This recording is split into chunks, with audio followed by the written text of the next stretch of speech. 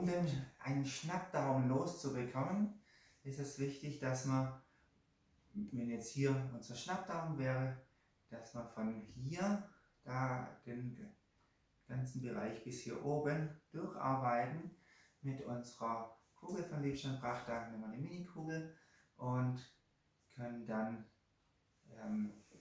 ja, so drauf, ja, richtig feste auch den Bereich, so stark ihr euch wohlfühlt. Ja, so draufdrücken und drauf bleiben, bis es nachlässt. Und hier wirklich überall den ganzen Daumen ganz, ganz langsam durcharbeiten. Der darf ruhig so ein bisschen weiß werden, bis der nachlässt. Und dann auch entweder so oder, was noch besser geht, ist, wenn wir das gegen den Körper drücken. Dazu gehen wir dann an die Wand und dann kann ich also so mich gegen die Wand lehnen. Ich suche wieder schmerzende Punkte. Ich kann auch meine Hand noch ein bisschen mal nach innen oder nach außen rollen.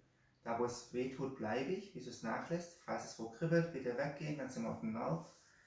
Und hier wirklich den ganzen Bereich, immer die Kugel verschieben, abtasten, schauen und feste rauf, lange warten, bis es nachlässt und dann komplett bis hier oben an diesem Bereich auch hochrollen. Und dann die Rückseite auch.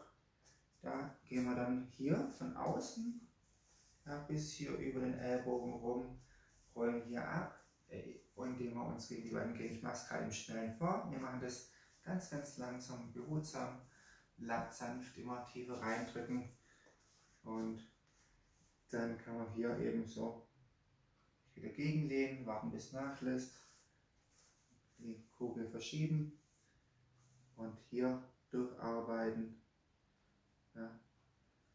Wie wenn das eine Wohlfühlfarbkugel wäre und wir unsere Knochen überall anmerken wollen. Und dann eben auch hier und noch hier eben so, auch so rum, entweder an der Wand oder dann hier auf so, da kann man auch so drauf drücken. Man kann auch so die anderen Finger noch auch so spreizen, überall durchrollen, ja, also langsam tiefer. Dann ist vorbereitet für die erste Übung und wir tun erstmal so einen Daumen rein, versuchen strecken und versuchen aktiv noch mehr rein. Wieder versuchen strecken, aktiv noch mehr rein, versuchen zu strecken, aktiv noch mehr rein, wiederholen das Ganze. Das Ganze soll auch immer nur so stark ziehen, dass wir uns wohlfühlen und dann, wenn der Daumen an der Grenze ist, wo wir sagen, jetzt geht er nicht weiter, dann machen wir noch die Hand so und drehen den Daumen nach unten, kippen die Hand nach außen. Dann kommt dieser Daumen auf den Zeigefinger über alles entlang, hält so, das Handgelenk ist so gekippt und dann können wir uns da drauf stützen. Und jetzt versuchen wir den Daumen zu strecken, die Finger zu strecken und das Handgelenk zu strecken. Sprich, wir wollen diese Bewegung machen, auch noch mit einem Drehen. Ja? Die Hand ist hier und wir wollen dann den Unterarm drehen, eine Supination machen, den Daumen strecken und die Finger strecken und das Handgelenk strecken. Aber es bewegt sich nichts dabei. Wir sind in der Position, fixieren die Hand und machen einen Gegendruck. Und das machen wir ungefähr 5 Mal. Dann ist eine halbe Minute vorbei. Und dann sind wir so ziemlich am Anschlag, dass von der Beweglichkeit erstmal noch nichts geht. Und dann 10 Sekunden wieder anspannen, 20 Sekunden Faust machen, noch weiter rein, noch mehr hier beugen und mit der Hand hier nachhelfen, zudrücken und hochziehen. 20 Sekunden lang, dann wieder 10 Sekunden Gegendruck, 20 Sekunden weiter, 10 Sekunden Gegendruck, 20 Sekunden weiter. Die nächste Übung ist dann, braucht dann auch manchmal so eine halbe Minute, bis es beruhigt, ist, dass wir an die Wand gehen und wir fangen erstmal hier unten an, je nachdem wie beweglich man schon ist im Handgelenk, und drücken rein und gehen nach oben. ist es auch so, dass die Finger eigentlich gar nicht so nach außen drehen. Da tun wir erstmal auch nach außen drehen den Daumen, versuchen nach innen rollen, locker lassen, nach außen rollen, Gegendruck nach innen. Also Gegendruck heißt, ich mache so, aber halt hier fest. Und dann, bis wir hier genug Platz haben am Unterarm. Ja, und dann kann man so ansetzen und dann reindrücken, wie wenn man eine Faust machen will. Locker lassen und weiter hoch. Reindrücken, locker lassen, weiter hoch. 5-mal. Bis wir so weit oben sind, wie wir uns wohlfühlen. Immer hier, dieser Bereich ist aufgelegt.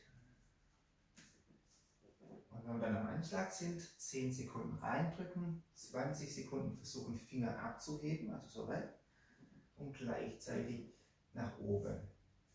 Und das dann 20 Sekunden halten, da oben, wieder 10 Sekunden reindrücken, 20 Sekunden weg und weiter hoch.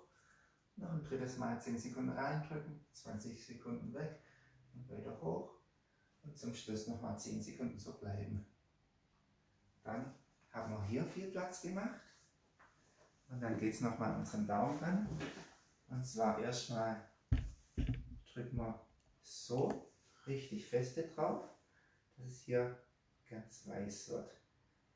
Dann greifen wir unseren Daumen und ziehen den, wie wenn hier, also schaut, in welche Richtung kann der sich denn bewegen. Und da ziehen wir dann an beiden Stückchen den Daumen nach hinten. Und dann versuchen wir den Daumen wieder hier rein zu bekommen, ohne dass er sich bewegt. Sprich hier weiß, hier ziehen und dann anspannen.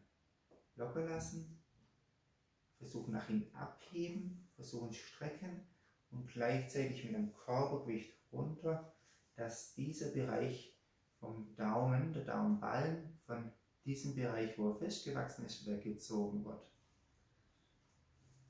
Und dann wieder auch hier 10 Sekunden Gegendruck, 20 Sekunden weiter, 3-mal wiederholen und zum Schluss aktiv die Position halten. Und dann drehen wir die Hand so.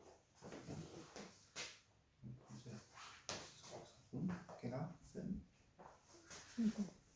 Genau. Dann drehen wir die Hand so. Jetzt haben wir hier schon vorgedehnt und schauen, dass wir hier den Arm Richtung Mittelfinger haben. Tun den Ringfinger weg, den kleinen Finger weg, den Zeigefinger weg und den Daumen weg. Und dann versuchen wir eine Faust zu machen wieder. Locker lassen, kleinen Finger weg, Ringfinger weg, Zeigefinger weg, Daumen weg. Und wieder versuchen Faust zu machen. Und hier der Körper ist hier Richtung Mittelfinger. Kleiner Finger weg, also Ringfinger weg, kleiner Finger weg, Zeigefinger weg und Daumen weg. Und hier eventuell auch unterstützen mit der anderen Hand. Und wieder anspannen, locker lassen, kleiner Finger weg, Ringfinger weg, Zeigefinger weg und Daumen weg. Und hier wieder so ein bisschen noch helfen. Und das mehrmals wiederholen und dann wieder 10 Sekunden anspannen, 20 Sekunden weiter, 10 Sekunden anspannen, 20 Sekunden weiter, 10 Sekunden anspannen, 20 Sekunden weiter und dann versuchen, die Hand eben so weit wie es geht gespreizt zu halten. Ja, das waren unsere Übungen und damit sollte dann der Schnappdaumen innerhalb von 3 Wochen viel besser gleiten. Ihr merkt schon gleich beim ersten Mal, wenn ihr die Übung macht, dass es wesentlich besser geht. Euer Stefan Schurr.